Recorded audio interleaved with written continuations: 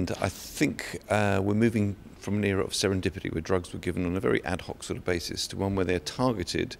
at particular cells and molecules, because we know those cells and molecules are actually involved in the development of lupus. So it makes a lot more sense immunologically. So I am hopeful that with better trial design and bearing in mind the individual nature of particular patients' problems and circumstances, in the next 10 or 15 years we'll continue to see an improvement in the overall outcome for lupus patients, not just in terms of survival but also in terms of quality of life. Well, I think that the big challenge in lupus over the next 10 years is to develop a so-called stratified or personalised approach to treatment.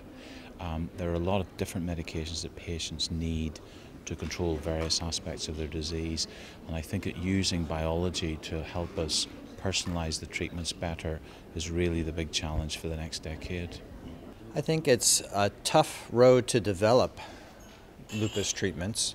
but there's certainly a lot of interesting biologies out there and targeted therapies out there, and we just need to move forward and learn how to design trials, interpret data.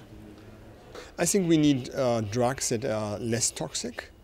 that prevent damage in our patients, and therefore we hope we get more new drugs. And now we have a new drug, and with this new drug we have to see how to handle that, which are the best patients that will get the best chance out of it.